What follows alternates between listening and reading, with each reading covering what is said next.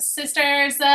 Welcome to our September edition of Book Club. Tonight we are discussing one of our book club's favorite authors, Liane Moriarty. We are discussing our September read, of course, Truly Madly Guilty, and this is our second time reading Moriarty together. We read Big Little Lies last year and loved it so much we decided to definitely put her back on the list. So we are going to get started today with our icebreaker, of course, and it is, what is your first week of fall tradition? Or do you have, a tradition that just kind of kicks off your fall every year? For me, it is definitely going to be sipping pumpkin tea out of these adorable pumpkin mugs from Pottery Barn, decorating for fall, and burning a pumpkin apple candle. That is my kickoff, like, oh, it's on. Tabitha, do you have any kickoff fall traditions?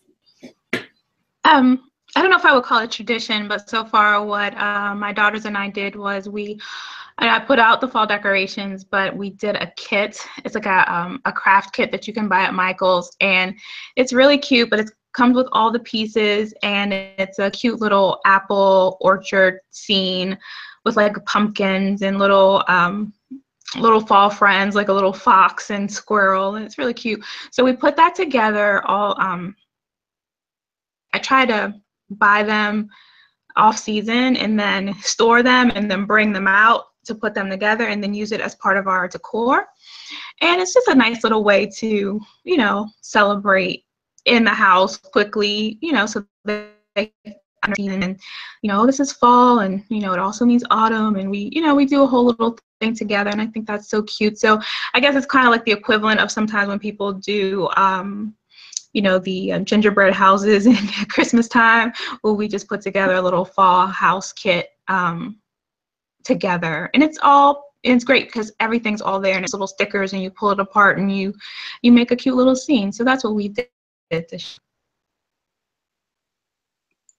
Our traditions are sound a lot like what Tabitha just said with the crafting and stuff. And I do have these seasonal acorns that I bring out. I don't know if you can. Oh yeah, they're at the top here.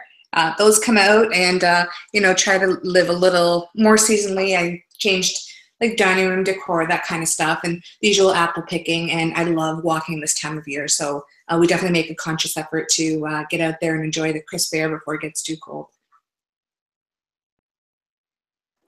I don't really have a great answer to this. I don't know if it's partly because the first week of fall generally doesn't feel like fall here. And so it just, but you can't tell.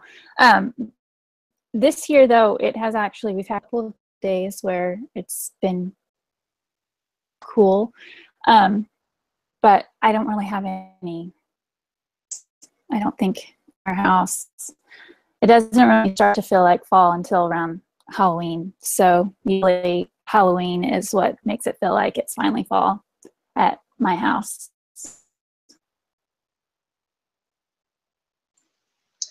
So I usually decorate. I have not yet. I just like pull out pumpkins and things that I like to start them in September, and then I go a little more Halloween-y with my pumpkins for October, and then go back to just plain pumpkins, and I add a turkey in for November because we have Thanksgiving at my house, and then I have a small chalkboard wall that I like to decorate for the seasons. And I'm looking at it, and I need to update it because I started for the very beginning of fall, but now I want to do it for October. But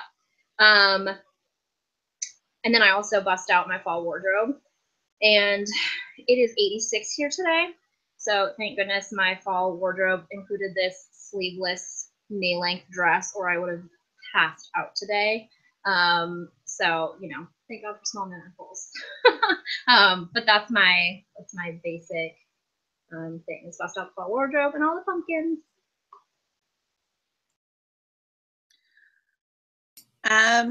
Just basic fall, like let's get the pumpkin flavored stuff. So I really, even though they release it before the first day of fall, I really try to hold out and like get a pumpkin spice latte like on the first day of fall and like kind of wait for that. And we were so blessed that on the first day of fall, it felt like fall this year. And so even though this week it doesn't, And, you know, I went to Trader Joe's and I bought like the little pumpkin iced cookies and all the Trader Joe's like fun fall stuff. And I probably will go to Target this week and pull out my fall decor. I usually don't decorate until the 1st of October because I'm like, no, I have to wait till the 1st because I don't know. I just want to wait. And I do that. And I don't know. So just some basic fun stuff. Getting ready. We'll do the apple orchard. We'll do the pumpkin patch. We do like all the pretty basic normal stuff that people do.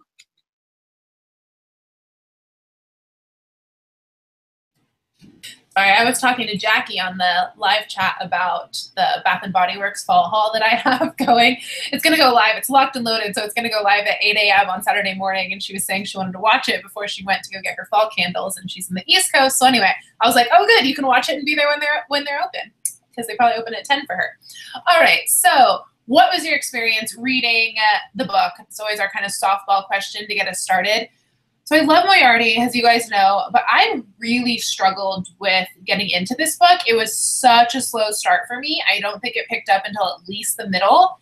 And then, so I tried to listen to it, but this particular narrator that is on Audible, at least, she narrates all of Moriarty's books, at least The Husband's Secret and Big Little Lies for sure.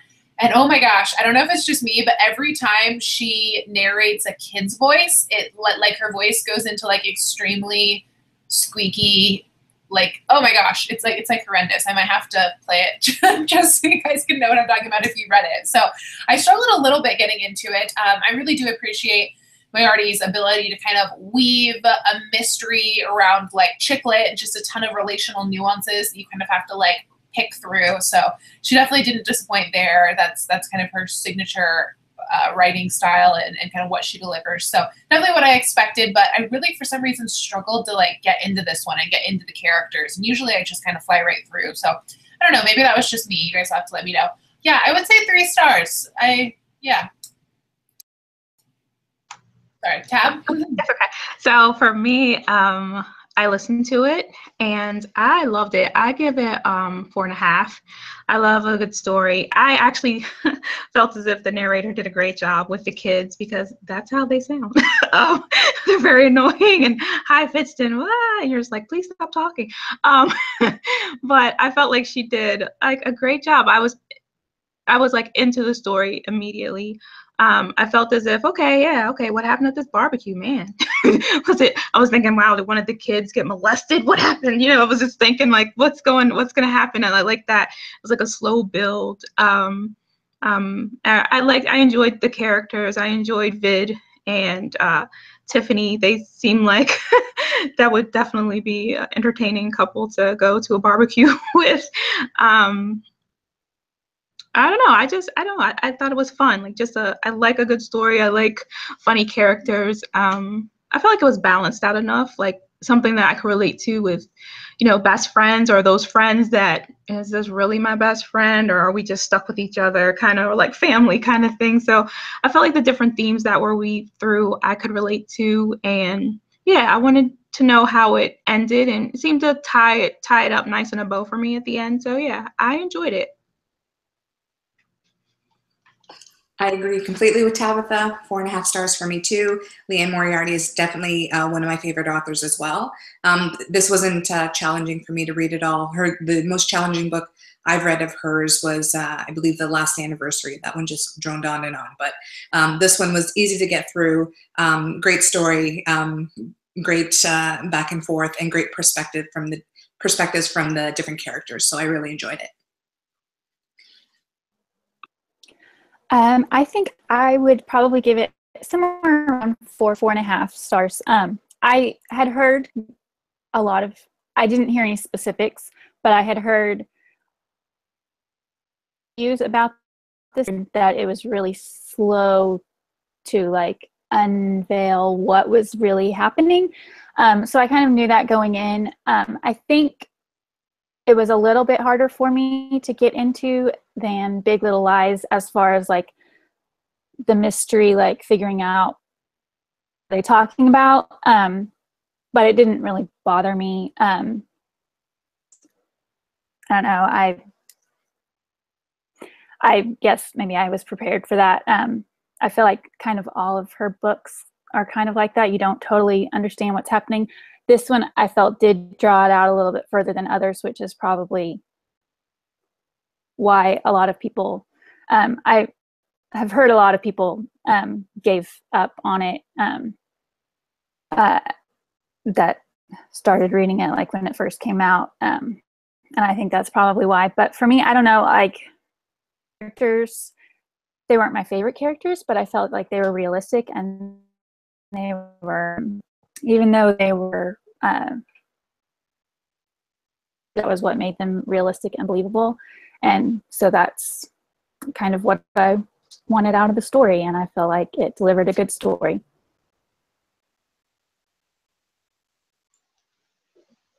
I'm conflicted because the beginning I was super excited. I really liked it and was hooked. And then the end, I was really happy with the end. I enjoyed some of the little twists at the end. But the middle had me crawling out of my skin. I just did not like not knowing what happened. It was way too long of a buildup for me. And then I just kept thinking like, well, I'm going to find out, and it's halfway through the book, and I don't even, what else are they going to tell me?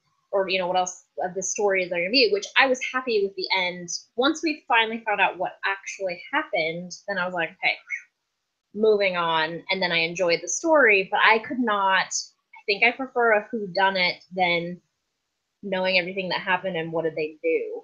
I don't know. I kept like, had all these hypotheses, and I thought it was like crazy stuff, but then the fact that like Dakota felt bad about something, I was like, no, I can't, like, it just was, I don't know, it was tearing me up, and it felt slow, like it drug for me, like it wasn't a good anticipation. So but I loved the end, and I don't know, 3.5 stars maybe. It was tougher for me, even though I liked large portions of it. The whole middle was like, oh, come on, just tell me. So 3.5, I would say.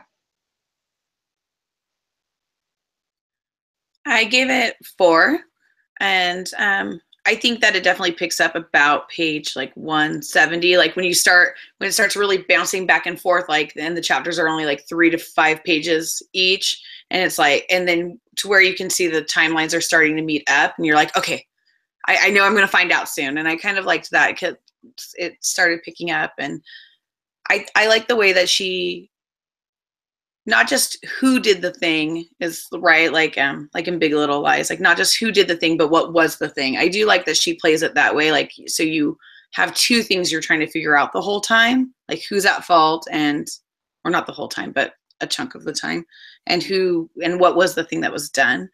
And I think that there's a lot of other like interesting backstory going on with like Erika's mom and why Erika is the way she is, and Pam, like it is very like well developed characters. So that's why I gave it a 4. Awesome. All right, our second question. What was your favorite quote or passage in the book? So one particularly made me laugh out loud when Moriarty was describing Erika, and I didn't get the page, and then I went back and I couldn't find it, and she said, Erika was type A, and she didn't understand why you'd want to be any other way. And I thought that was so funny. I'm a bit of an Erika, as you guys probably know, so I thought that was too funny. But yeah, other than that, I didn't really have one that stuck out too much that isn't already in our question lineup here. So I guess I'll pass it to Tab. Well, like you guys know, I listen, so sometimes the quotes get by me, but I do like the beginning where it says, this is a story that begins with a barbecue. Like, that's just so silly, but I feel like, okay, who hasn't in their life experienced a barbecue, right? So I feel like that automatically allows you to kind of universally, like, feel like you're at home, like, okay, what can go wrong at a barbecue, you know, besides people like getting drunk or there being a fight, or what, you know, what is it? What went wrong that like had such an effect on all of the 3 families? So I don't know, I just like that concept. I like that it's so simple, and then you know, she just kind of weaves this whole story around something so simple that we all can kind of relate to. My favorite quote actually was actually in question 7, where Clementine wonders what sort of a person Erika could have been. So I'll hold off on that one. We can talk about that one later. But yeah, that was poignant for me. But maybe I'll just say my favorite character, and it was Vid. I thought he was hilarious. I thought he was gregarious. He kills me. And what I really like about him and his storyline, was a part where, and I don't want to spoil it, but when his wife thought that she was keeping something from him, and then he acknowledges that he knew all along. So I really liked him. I liked his personality. I think he'd be a hoot, and I wish my neighbor was like that. Okay, mine is, it's kind of a long passage. Practicing the cello before her audition, and she's talking about the wolf tone. As Clementine dropped her bow and tried to imagine her life without Erika in it, without that, always by the guilt. 2 notes: aggravation, guilt, aggravation, guilt. She picked up her bow and deliberately played the wolf note over and over, letting the sound aggravate her and worm its way down her ear canal, vibrating against her eardrum, creeping into her brain, throbbing at the center of her forehead. She stopped. You shouldn't put up with the wolf tone, Ainsley had told her. Get it looked at. When she tried the wolf tone eliminator, it was initially a relief. It had taken her a little while to realize that something else was gone along with her wolf. Her sound wasn't as rich. Surrounding the wolf tone were somehow dampened, less focused. She wondered if it was similar to how people felt when they first took antidepressants and they lost their pain, but everything else needed to, flatter, duller. In the end, she had to pay for the sound of all those centuries of curves of her cello. Maybe Erika was her wolf tone. Maybe Clementine's life would have lacked something subtle but a certain richness, a certain depth. Or maybe not. Maybe her life would have been great without Erika in it. Reminded me of all this decision to make, like, there have been a lot of times, like in our marriage or whatever, where like, should we do this? Should we? What's the best decision? And if we do this, is everything gonna fall apart? Or not? And you just have to make a choice, and you have to just. And she chose to keep Erika in her life. Maybe it would have been better without it, but enriched her life more than been without her. And it was just a reminder to me that there are points in life where forward and trust that you're going to be able to deal with the consequences.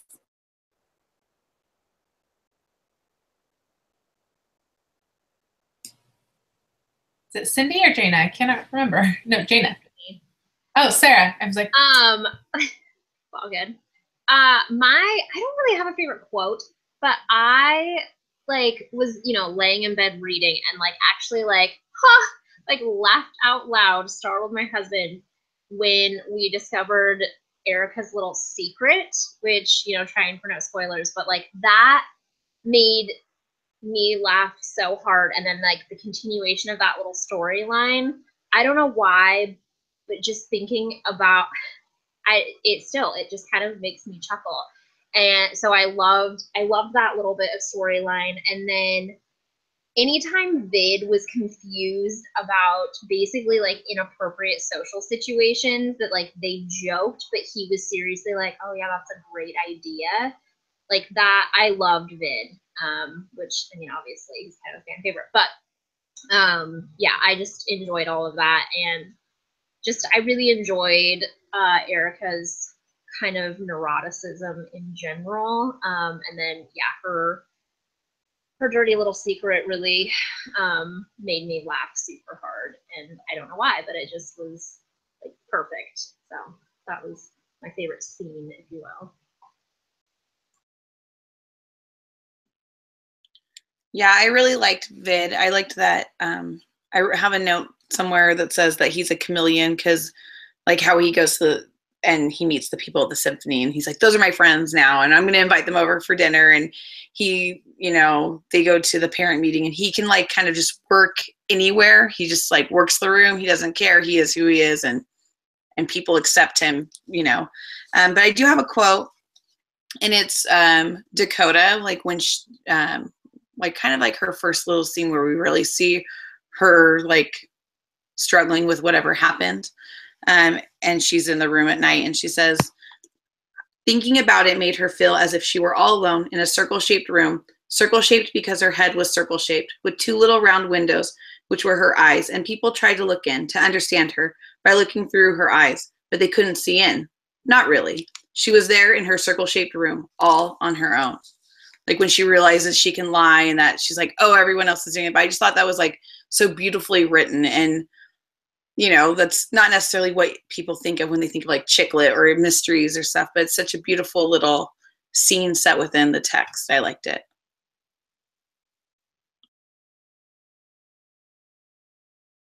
Sorry, I clicked the wrong button. I almost kicked myself out of the chat. Okay, so we're going to get into some of the really poignant quotes, and then just kind of the statements or like the nuance that Moriarty unpacks as far as relationships go. So number 3 is Erika's psychologist tells her, you've got to get this idea out of your head about there being some objective measure of normality. This normal person of whom you speak doesn't exist.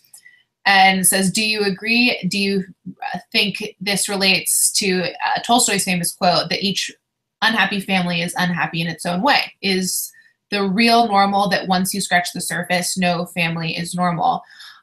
So that's one way to take the question. But what I really loved about this quote is it actually reminded me of something that my therapist told me years ago. I was working through a lot of anxiety, and I remember saying, like, I wish I could just, you know, be a normal person that doesn't like struggle with anxiety. And she's like, there is no normal. There's no such thing as normal. That you have to get rid of that idea. So it just kind of brought back that memory. And yeah, I don't know, you can take it in the family direction, or if you guys want to take it like on a personal direction. I always think about that. Like, I just have this idea that like everyone else is like a plastic Barbie or like GIG soldier, and I'm like just trying to make it. But I know that isn't true at all. But I think that I can kind of get that idea stuck in my head. And yeah, I just loved the way Moriarty unpacked that. Tabitha, do you have any thoughts on that? Yes, so I am anti-normal. I don't even understand what that word means. And I don't think that we as a society even like that. We don't like that. We like things that are different and creative, and people who are a little off. Like, even if we like to laugh at them, we like it. We can enjoy everyone being different. So I think you should just embrace being different and embrace being unique. You know, even if it's a family, no one likes anything to be the same. That's so boring. That's so gray. That's like a world without art or a world without nature. Like we want things to be different. And I'm always telling my daughters about themselves as young ladies to be different, and I tell them all the time, there's nobody like you. God made you specifically like you. No one walks like you, no one talks like you, no one thinks like you, no one looks like you, and that is beautiful. And that's because God made you beautiful, and he likes different flowers, and he likes different trees, and he likes different bodies of water. He likes waterfalls, he likes lakes. Like, I just go all in because I don't like that whole cookie cutter thing. Like, it's not what we're supposed to be. So yes, I think that if people get that kind of stuck in their head, it's only going to make you fail. So once you get that out of your head, then you can soar. But that's my little soapbox moment, you know, because I absolutely hate that normal word. That was really good, Tab. Thanks for the soapbox. I think that I came of age, like now we have like anxiety is like openly discussed, and like depression, and the things that people struggle with are more like on the surface. But at least for me, when I was growing up, and you guys can tell me if you agree, but like we kind of like didn't even like have language for like the way I was feeling. You know what I mean? Like I didn't even know like the way I felt was anxiety. And I think that just talking about this stuff and the way that there's so much dialogue around it now, and even like young adult books about stuff like this. And I think that kind of like you said, it gets rid of that like normal idea and really celebrates that everyone is different. Everyone has different strengths and weaknesses, and that's the beauty of it. So I love that perspective, Tabitha. Sorry to cut in. Is it not Jana? Is it Cindy? You next or Erika?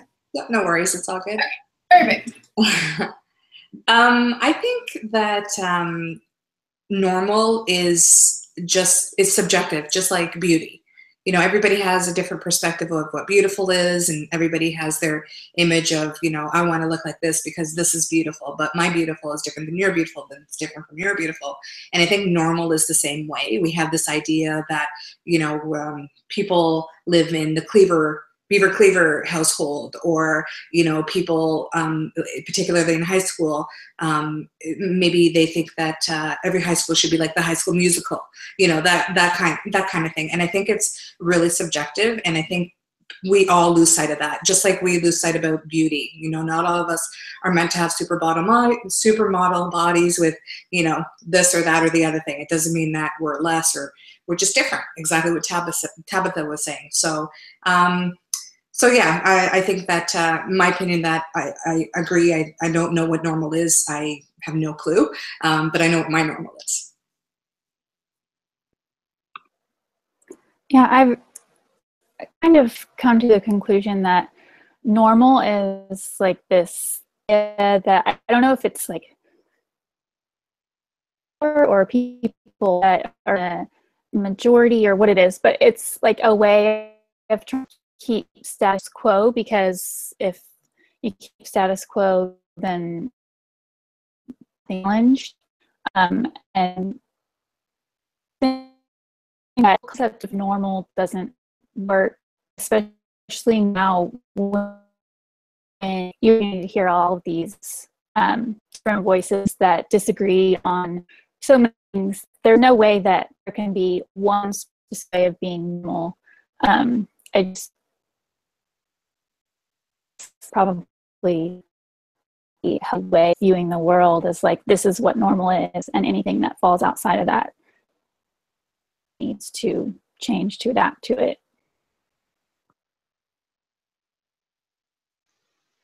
Yeah, I mean, I also struggle with normal. It's funny, you know, and it's funny how like adult perspective changes things. You know, I was raised by two women in the 90s when it wasn't cool to have gay parents, and you know, like that was my battle, my burden, and it was like a big deal, and was something that, you know, I just always desperately wished I could be normal, and I wasn't. And then it's funny, you know, like growing up and realizing, thinking back, like the friends that I surrounded myself with as a child and I'm still friends with, like they're, you know, they also didn't live a normal life. And we now, you know, like my husband kind of jokes with me about just in general, and like everybody has a dysfunctional family, but you know, like we all mutually have like crazy dysfunctional families, and we, you know, have dinner and we're like, oh, ha, ha. And, you know, we know each other's siblings and all of that. And I think I guess I just wish, you know, and then like for Erika, that was so painful. And she had a friend that did have, you know, more of a quote unquote normal upbringing. But even I'm sure, you know, Clementine had things that she wished were different as well.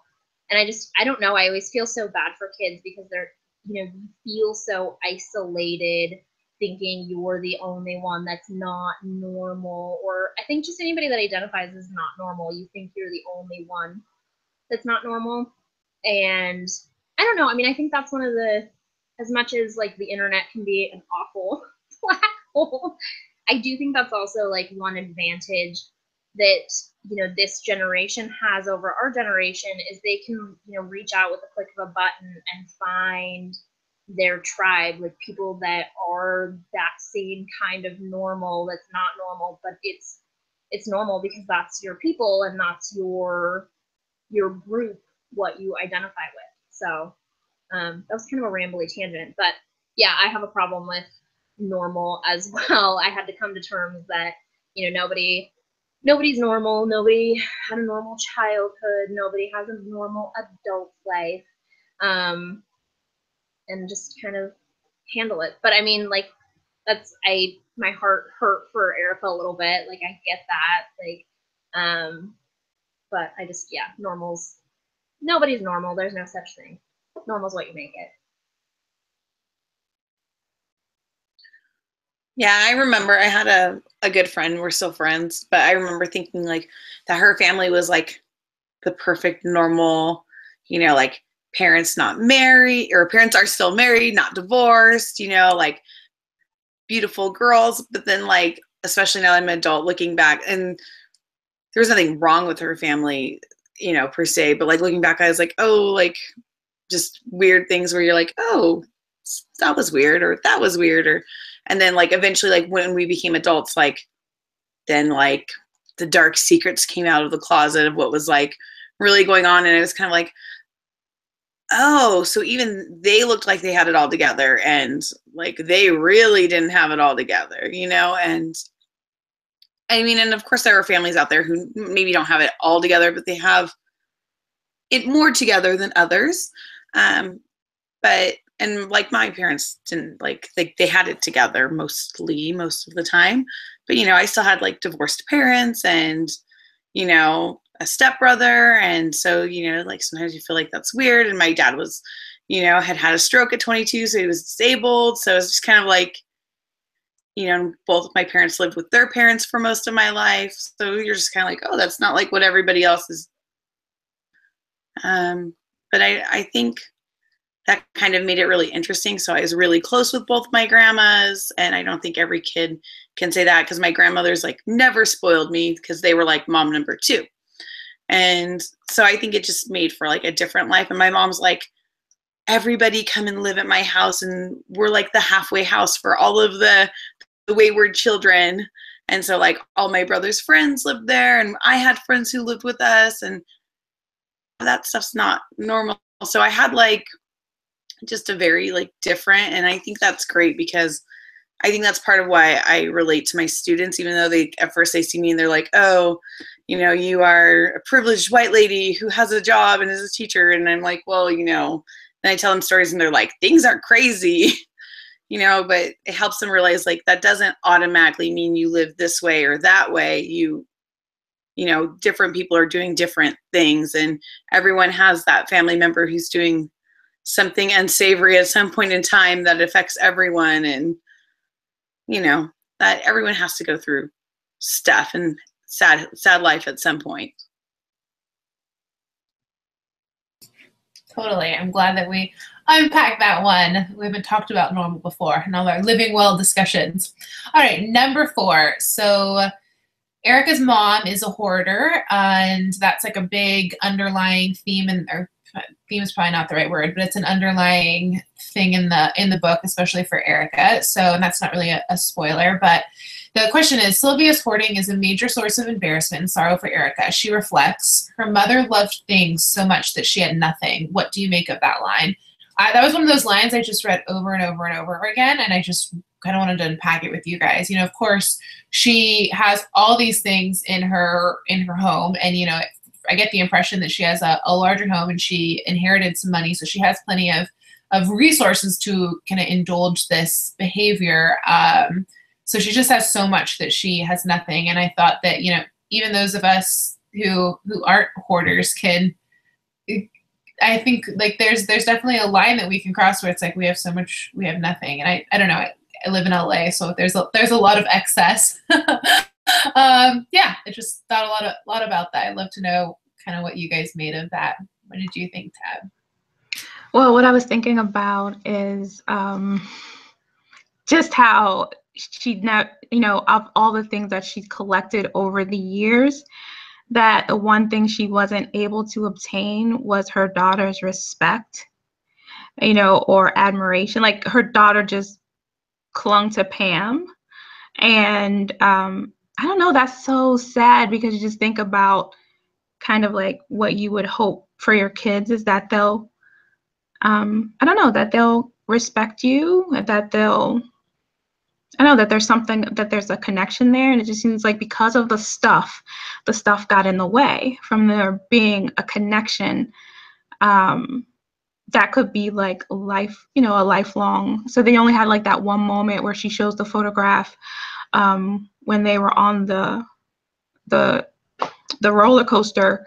But just think about like, well, how many moments did you miss out because of the shame and the things? Like, I don't know, that's just something we can think about. Like I feel like my mother is like close to a hoarder type personality, and I understand why, but growing up that way, it's like I didn't grow up with, it wasn't disgusting or anything like that, but it was just a bunch of stuff, and it makes you feel so closed in and suffocating. So I'm like the opposite. I try to like, I constantly declutter because I don't want that same kind of feeling, that claustrophobic feeling, like you can't get into the closet. Like, what's the purpose of a closet if you can't get into it? But yeah, so I think that that's something to focus on. Like, it's not about stuff, it's about relationships, and that should really be about taking the time, more time to accumulate good moments with the people that we care about versus things. Yeah, I thought this was an interesting line as well. I think I think she was a nurse, right? If I'm not mistaken, she was a nurse and was taking care of people, and I think it was implied that she was a nurturer to some degree. You know, being a nurse, and she took pride in helping other people, and you know, it's interesting because for some reason I always have the vision of, I don't know if you have heard that story about you know, you put a few big stones in a jar, is it full? And then you put, you know, sand in the jar, or, you know, pebbles in the jar, is it full?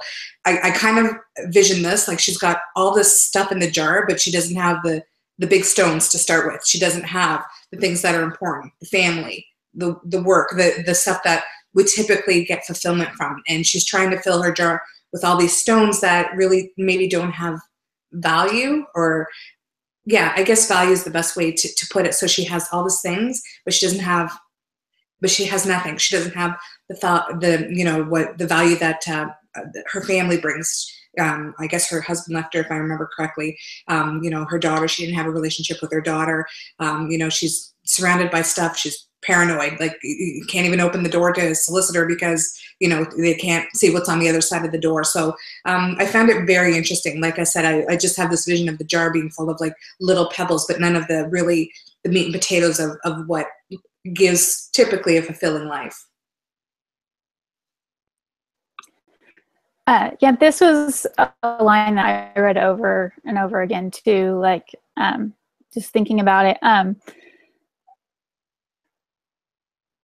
I read, but there was a book that said something about necessarily a novel concept, but we consume so much that we can't enjoy what we're consuming as consumers. Like, think of that in the sense that like she's obviously, I mean, it kind of hinted at the fact that this was like other issues, and this was a way of coping with like feeling secure or whatever. Like, in acquiring all this other stuff, she neglected like paying the bills and taking care of her kid and making sure that she was and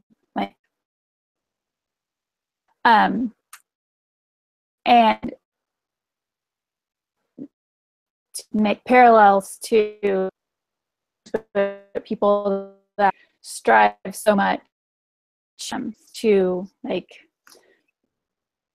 more money, to get more things, to, you know, give their kids a better life or whatever, and then they end up not knowing their kids at all, and maybe their kids are provided for, but they don't, their parents, they don't have a relationship with them or whatever. I think it was an exaggerated way of showing how like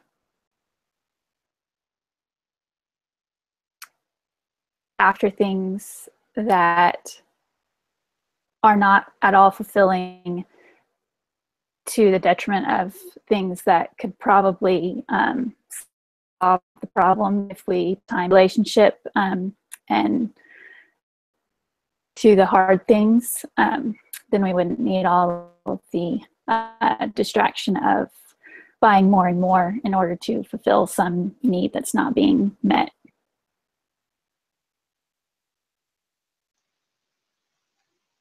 Yeah, I mean, I read this and was just like, yep. I mean, I mean, I feel like that quote sums up hoarding. I joke a lot about being a hoarder just because I'm a messy person, and I don't know. I mean, well, anyway, joking. All jokes aside, I honestly believe my sister is a hoarder, and I mean, not like paths, not like the show, but yeah, I mean, I felt like that summed her up exactly, because she will, I mean, like, there is nothing that isn't of value to her because she might need it someday or whatever. She just is so connected to things and does not take care of the relationships in her life. She will burn a bridge with a person that should matter, you know, like family relationships, but then she has just all of this crap. I don't spend a lot of time at her house, but the last time I was there, she had an entire dresser just covered, I mean, like stacked high with like ornate empty like not cigarette boxes, cigar boxes. You know, like they're pretty and they have gold foil on them, whatever, but it was like, well, there's like 100 of them. What are you gonna do with these? You know, and like they're like falling, and I was just like, oh, what is happening? She had like 5 chairs in one corner that half of them were missing a leg, and I was just like, oh, this is insane. And that's, I mean, like, that's it. Like, she has so much stuff and has nothing because it's just about the object, and half of it's broken, or you break things that do matter. I mean, I don't know. Yeah, like, it just instantly was like, oh, that's like the perfect, that perfectly sums up, you know, like my experience of somebody that I do think is a hoarder. Not any special hoarders, but definitely has a problem with things. So I don't know. I mean, I thought it was perfect.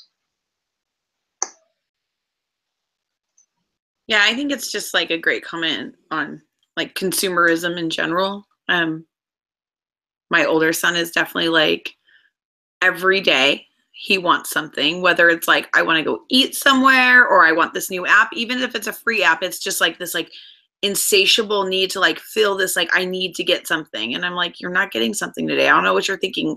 And we tell him no all the time. So it's not like we say like yes to everything he asks for, because we most certainly do not, because that's insane. But it doesn't stop him from feeling like that. And so I think it's just like, I don't know if it's because people don't have to wait. Like, we like, as a whole society, no matter where your income level is, people in general have more than people of that similar income level would have had 30 years ago. There's just like this need to have more and to have more status. And just like how Clementine and Sam are just like, oh, look at this beautiful house. And they would be really cool. They're wealthier friends, so they're not just more like Vid and Tiffany aren't just cooler friends, they're like also wealthier is like part of their comment. And there's just like, so it's not just with Erika's mom that this is kind of like a thing, it's, you know, it's there in other characters too, and this is just kind of like the status thing. And I mean, we're all guilty to some degree of it, and I joke like Sarah, like I'll be like, oh, I'm just like hoarding stuff, but like messier, and especially like compared to like my husband's mom, who's like, oh, these letters from my friends in Cuba that I haven't seen in 60 years, I'll just throw them away because, like, who cares? Because she's like, that's fine. Like, I'm never going to see them again. I haven't seen them in 60 years since I left Cuba. That's fine. And, you know, like, that's, like, she's just, like, cool with it. And I don't, you know, and I'm like, what? Those are precious letters, you know, and memories. And she's, you know, but I realize like you can just throw stuff like that away. And the older I get, the more I realize that. And, you know, I think we can be overly sentimental. And of course, like I might hoard my books though.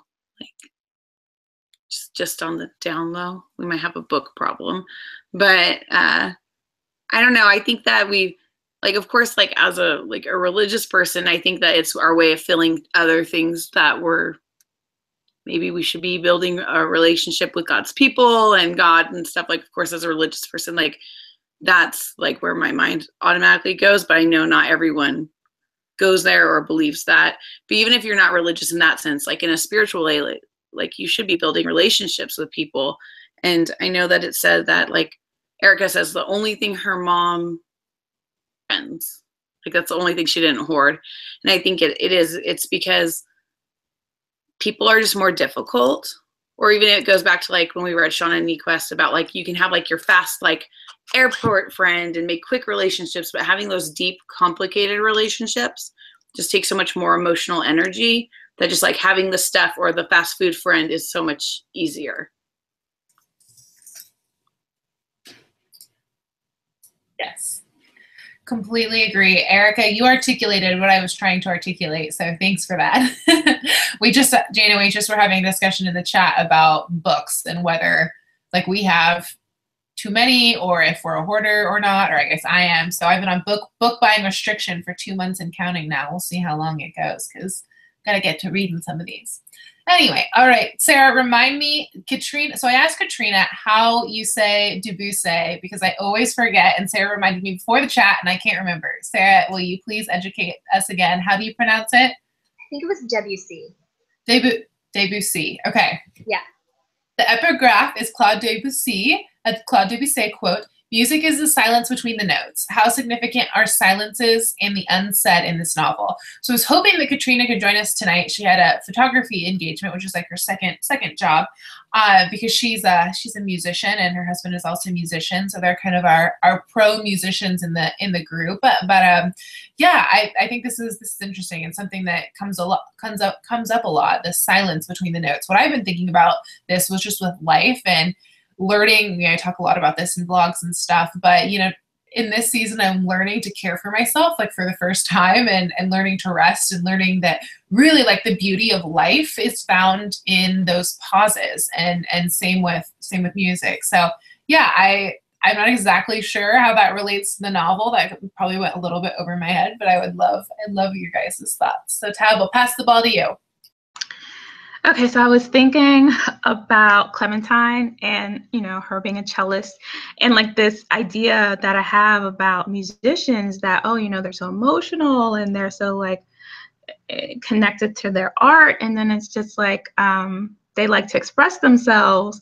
But then like in the novels, like she is not expressing herself to all these people who are around her. Like everything that's going on with her husband or everything that she feels about Erika, how she feels about her mom, like she's feeling, but she's not expressing any of this. And it just kind of makes me go, okay, yeah, you should like use this opportunity to talk. You have to talk, because these relationships will shut down. You almost lost the relationship with your husband. You almost lost relationship with a friend or someone who you've known for 12 years. Was it? No, since you were 12. So yeah, so what's going on with that? Like as a musician or as someone in tune with your feelings, I want you to be able to express them in another way so that you can have the value in your life for the other people who are around you. Because just think about, how many people can say they have a person who has been in their life for that long and still wants to be in your life for that long? Like a person likes you that much, so want to still be your friend. I don't know, there's value in that. So that's what made me think of, and the fact that she was a cellist. So I don't know if that matches what we're talking about, but that's the only thing that came in my head. When I read this, the first thing I thought about was when I read music is the silence between the notes, I immediately thought of the elderly neighbor. And I felt like each storyline had music, and his in particular, there was a lot of space between his notes or what he said or what he did. I think that there was a lot of unsaid, a lot of information that the neighbors didn't have about him. And again, without giving too much away, he had his own stuff going on, and the fact that in the situation he really stepped up and paid ultimately a really high price for it. That was a lot of silence between the notes. So that was probably the most poignant and the most interesting relating to that quote, in my opinion. I am not at all a musician. I haven't played anything since probably 7th grade. But I have listened to like not a lot of, but some like speeches and TED Talks and stuff like that about music, and like one of my friends was like a music major in college, and so I would help her study for tests. So I would get some music theory stuff kind of secondhand. Really wrong about this, but my understanding is that between the notes in music, there's always some sort of a tension, because when it's silent, you don't know where it's going next. Is the note going to remain the same? Is it going to go up? Is it going to go down? Is it going to totally change keys? What's going to happen when they start playing again? So like in this story, like after the barbecue, there's just silence between all these different people and all of these relationships. And even before then, there's a lot of silence, like things that are left unsaid that probably need to be said. And so there's that tension there of like, what's going to happen, especially between Clementine and Sam. Like, they were both afraid to talk about what happened because they were afraid to take the blame, and they were afraid to blame each other. And so instead they didn't talk about it. And so there was that tension there that was like pulling them apart. They were kind of forced to have that conversation. They knew where it was going, and they could kind of follow where that conversation led them. And so that was kind of what I got out of it, was that the silence leads to tension because you don't fully know what's going to happen, and the only way that you can break that tension is to break the silence.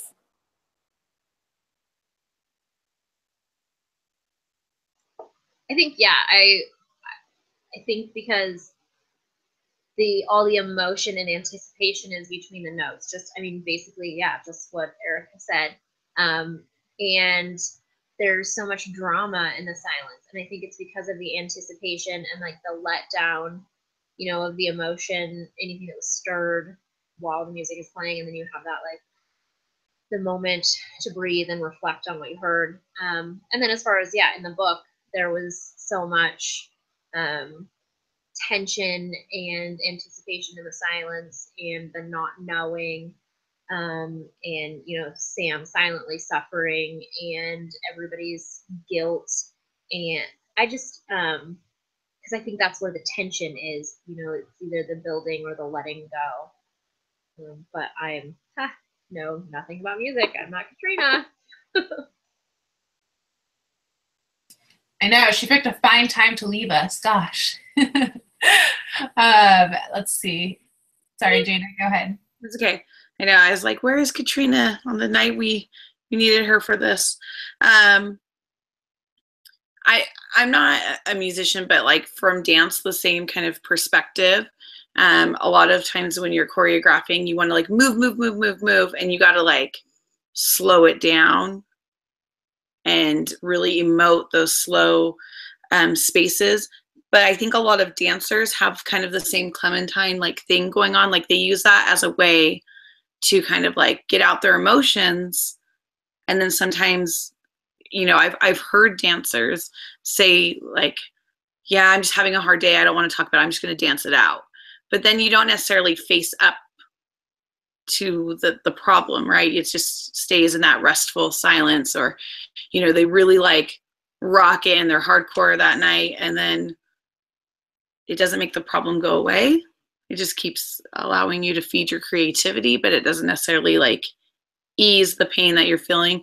And I think in the book, the silences, because, you know, I'm a verbose person, so I'm like, just talk to each other, like Sam and Clementine. I'm just like, how do you go to dinner and like fake it and like not just be like, I'm mad at you, because I'm going to be the person who's going to be like, this is not happening. We're going to talk this out. I don't care if you want to be weird.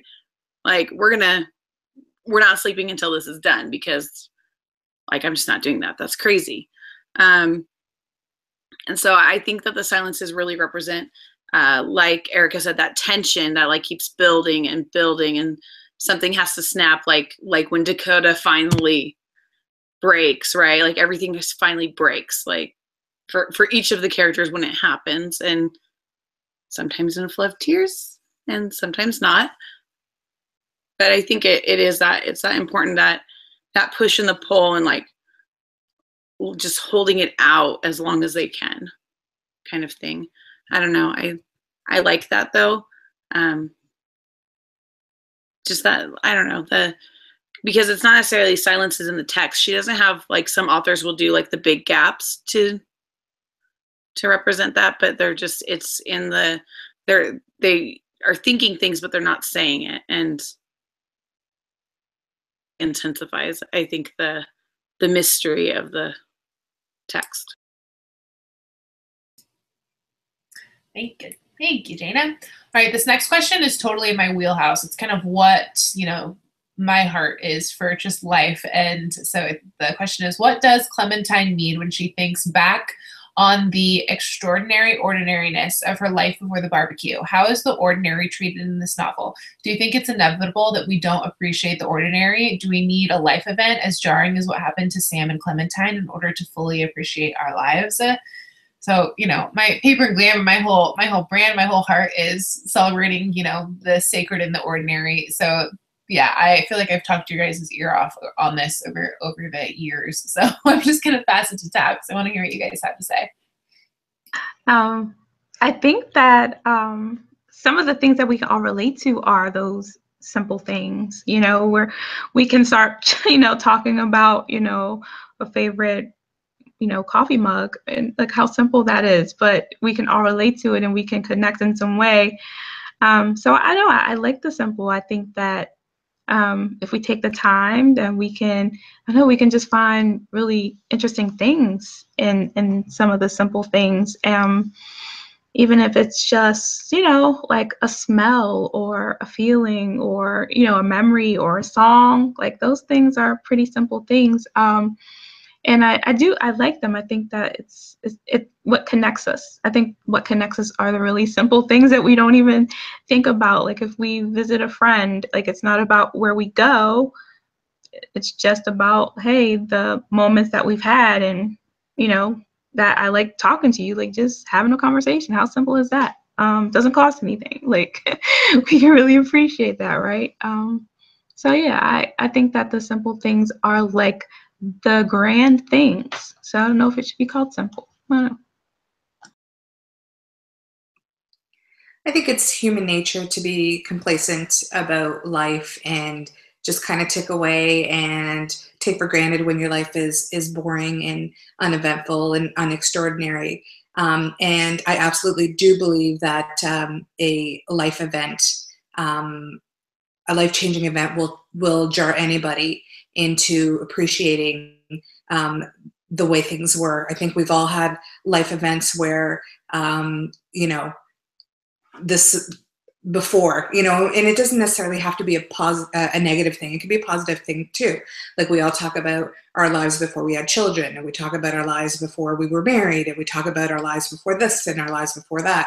So if you think of, you know, anybody who's lost somebody, you know, you have your life before that life-changing event happened. You know, if you had a diagnosis of an illness, you know, you have, you know, I took for granted when I was healthy, and now maybe I'm not healthy, or someone I love, or, you know.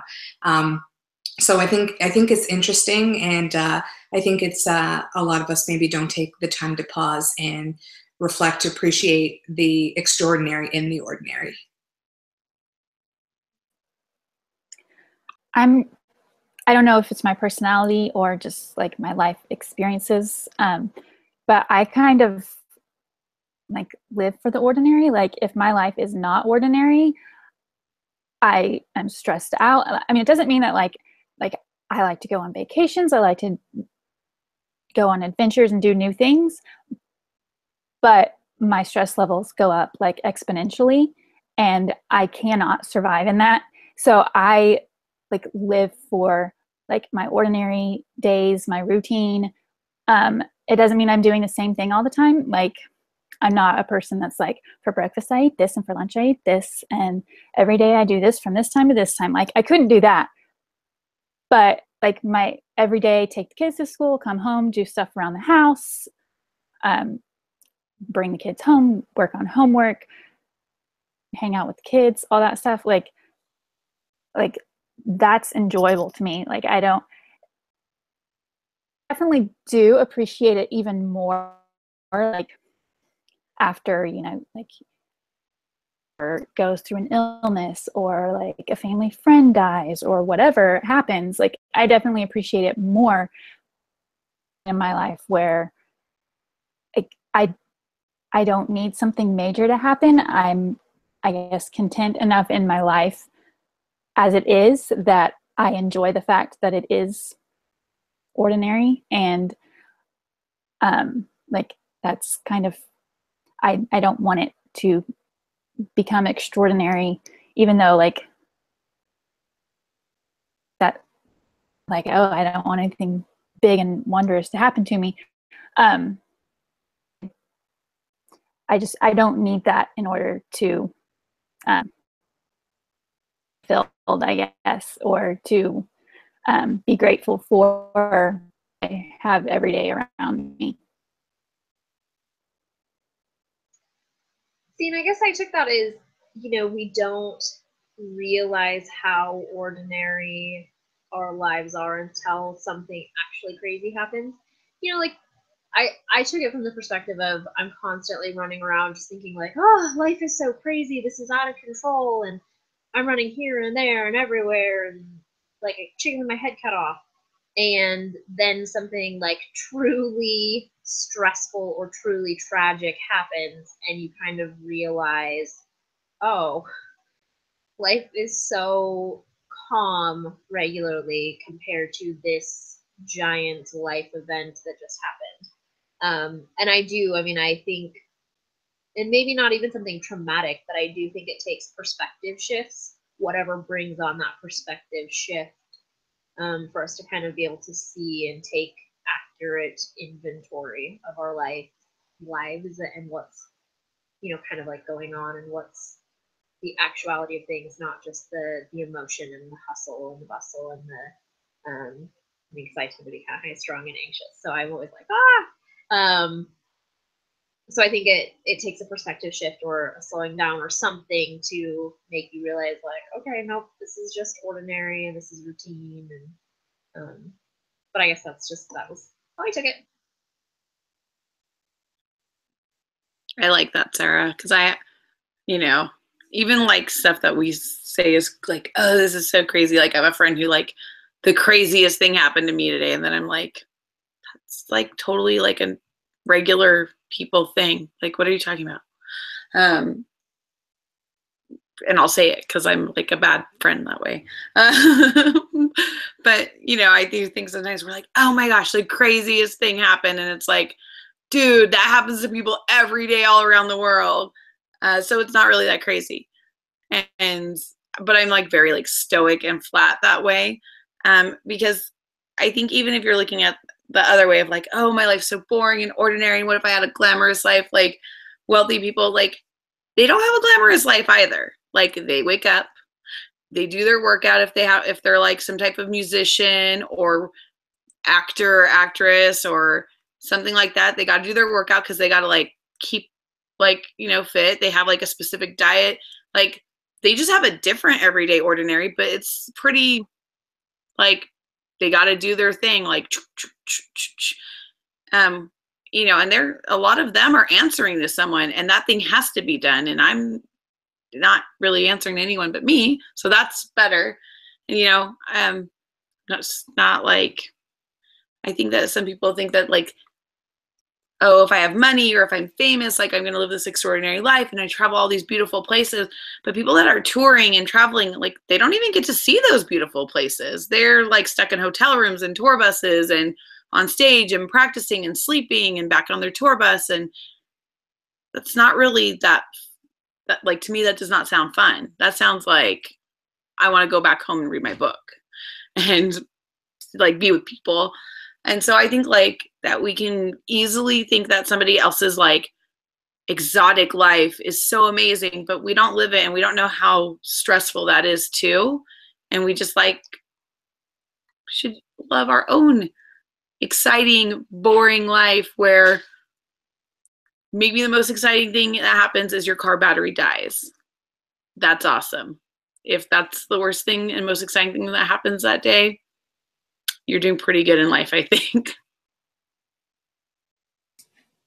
Yeah, it's so true. I love what you said, Jana, and Erika, you too. I relate to you very much, Erika. I'm definitely someone that just likes to be at home with like my dog and my books, and my mom's always like, you need to get out, you need to see LA, you need to take advantage of the city, which she's totally right. And I just want to be at home with Sunday and my books. And yeah, Jana, I love what you said too. I think that like everyone has boxes to check every day. Like it doesn't matter what your career is or how successful you are or not. Like everybody has like, they got to still, you know, go through the day and check it off. Oh, and I get really fascinated with like the travel bloggers. I don't know if you guys ever feel this way, but I follow some travel bloggers on Instagram and they have like 3 kids and they're in like Hong Kong and Turks and Caicos and like, I don't even know, like New York, like all in the same month. And I'm like, oh my gosh, I can barely like get out of the city for a weekend without being like totally, totally snowed under.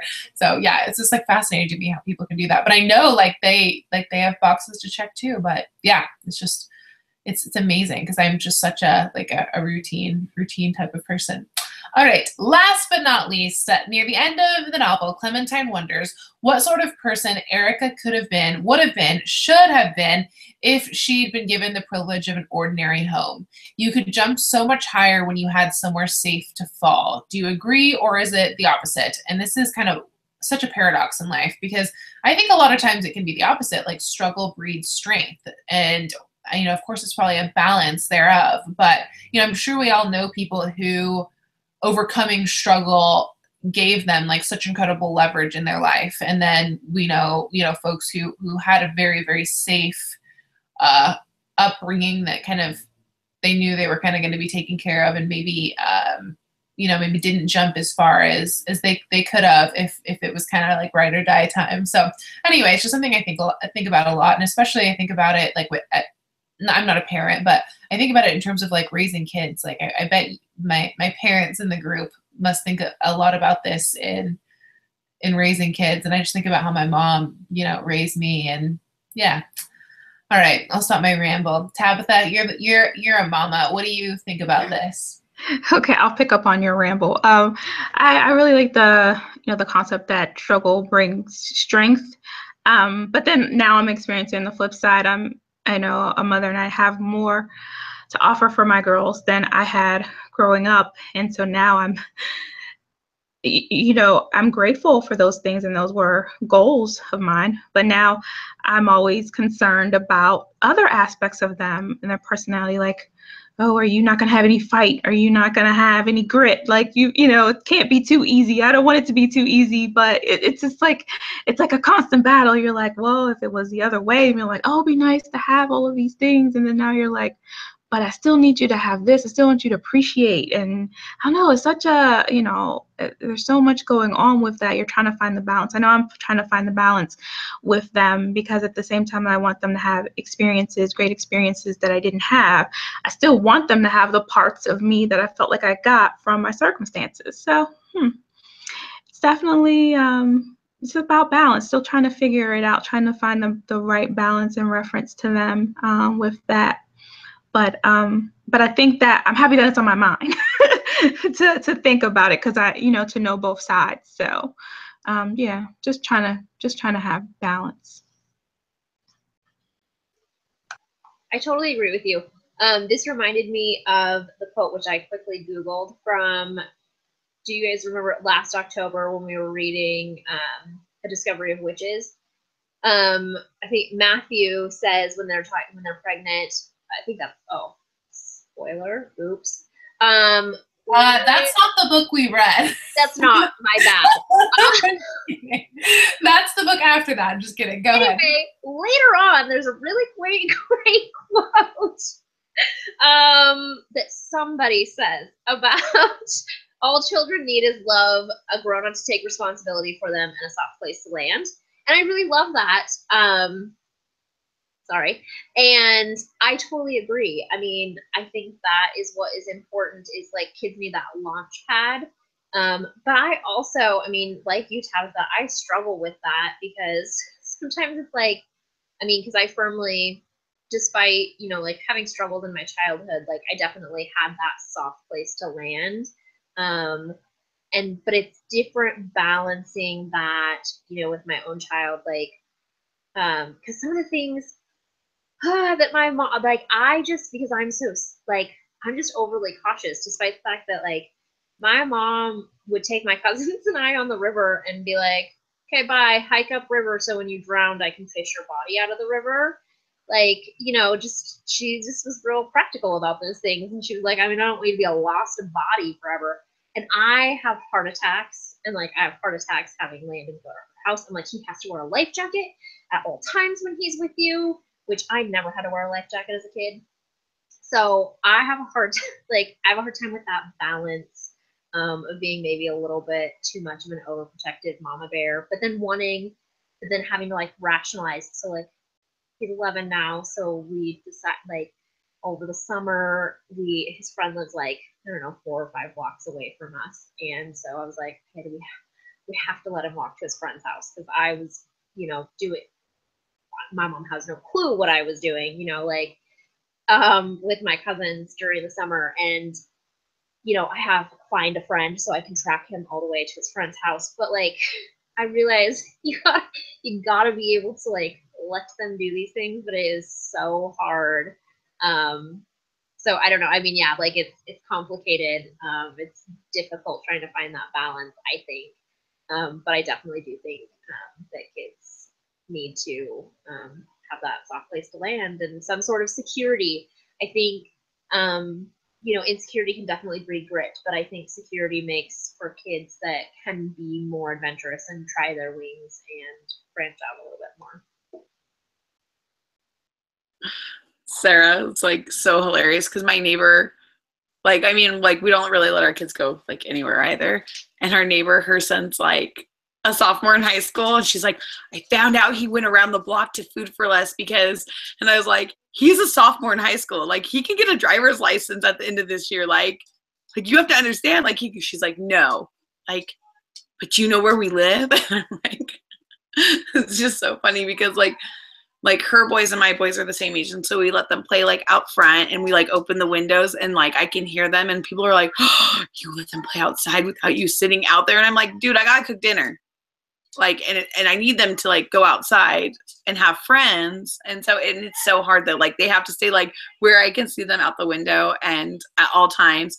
And usually the sophomore boy is out there. So it's like there is like a 15-year-old child out there. It's not like they're alone, but like it's very shocking to other people because they're like, but that kid's only 15. And I'm like, and the babysitter's 16. Like, you know, it's not that big of a difference. I'm definitely like I had very permissive parents, not with me so much as my brothers, but since I have boys, I'm definitely more like strict with them than my parents were. Like I was kind of allowed to watch whatever, and kind of like, you know, like I watched Melrose Place like when I was like in 3rd grade, like that's, you know. And whereas like I have boys, so I'm like, oh my gosh, I can't watch the first Transformers because Megan Fox is like totally like, you know, a piece of meat in that movie, and they're like staring at her butt while she's like, I'm like, no, they're gonna like objectify women if they watch that. Like I'm so like, and not so much like with violence and stuff, but I'm very sensitive to like objectification of women and nudity with my children. not that like I was exposed. I mean, I watched like Melrose Place, but like, you know, but at the same time, that was like, there was like the first homosexual character on Melrose Place. And like, you know, like I kind of learned about like AIDS and stuff. And it was actually very educational in those ways. And so I don't know, like sometimes I wonder, like, am I doing them a disservice by being so paranoid and strict and trying to keep them like innocent? Or, you know, am I like, it's such a hard like balance. And, you know, like I was a rule follower. So I think that's part of it too, is like, is your kid a rule follower? So, you know, you can trust them doing these things, or are they going to like take the rules and be like, oh, you're only giving me these 5 rules. Cool. So I'll break all 5 of them and then we can just do whatever we want. Cause I had a lot of friends who were like that, like crazy. And so I didn't have a curfew. I didn't have anything. I had very liberal and permissive parents, and they knew it was okay because they knew I didn't drink. They knew I didn't smoke, and that I wouldn't, because I was like the type to break their cigarettes. And, you know, I don't know. So I think it's just really hard, because those things do make it like, I think they do develop though, like who you are and how you perceive the world. I think if I had a lot of rules, but been like a rule follower, I would have been like, why do I have so many rules? I'm a good girl. Like, why do you keep punishing me? So I think and just the way your families are does make a difference in who you are. And like my kids are way more spoiled than we ever were. And I can tell that now. And I'm like, oh, you guys are going to be those like snowflake bratty kids. And like, we're not having that around here. And so like, we've been doing a lot of taking away, like, you're being disrespectful. You can't have that. You don't deserve things. But it's really hard, I think, to, you know, if you have the ability to give them stuff, you want to give them stuff. Interesting. I like that you and Sarah touched on kind of physical safety, because that's something I think about a lot. Because, you know, I was raised a small town girl. So, you know, we rode in the back of trucks and, you know, no seatbelt, no helmet on bikes, you know, no life jacket, you know, going down the river, walk down to the store, like the doors were never locked at night, like none of that. Like I never, you know, and obviously I'm perfectly safe. But yeah, I think about that, and I always felt safe in the world. And I wonder if my parents had been like, no, you have to do this and wear a life jacket, and, you know, wear your seatbelt, and, you know, you can't go to the store, and you know, you're not safe. Like, I wonder like what that would have, like how that would have shaped my world, instead of just like feeling safe in the world. But I think it was Tabitha said, but yes, since that time, creepers have ruined the world. So there you go. All right. That is a wrap. I know we're over time. So thank you guys for your time and letting us go little over. We actually, one of the things I love about Moriarty is sometimes like it's hard to think of discussion questions for fiction, because it's kind of like, this is what happened, but she always has a ton to discuss. So she's great. So next month we're reading our last quarterly classic of the year, which is Anne of Green Gables. So we are reading a children's book every year as part of our quarterly classics. So this is such a just beautiful fall book, and I am so excited to talk about Anne of Green Gables the last Thursday in October, whatever the date is there. So thank you guys so much for watching. Remember to give this video a thumbs up so other readers can find us. There is a Paper Glam Instagram, book club Instagram now, and that is in the comments. And also the book club stickers from this year are 50% off in the outlet if you would like some extras, or like want to write some reviews in your planner or whatever. Because in November, which is coming up right around the corner, we'll be releasing the 2018 list, which is all done, and just making stickers now. So that's that. So thank you guys for joining, and have a fabulous night. Thanks for reading along with us.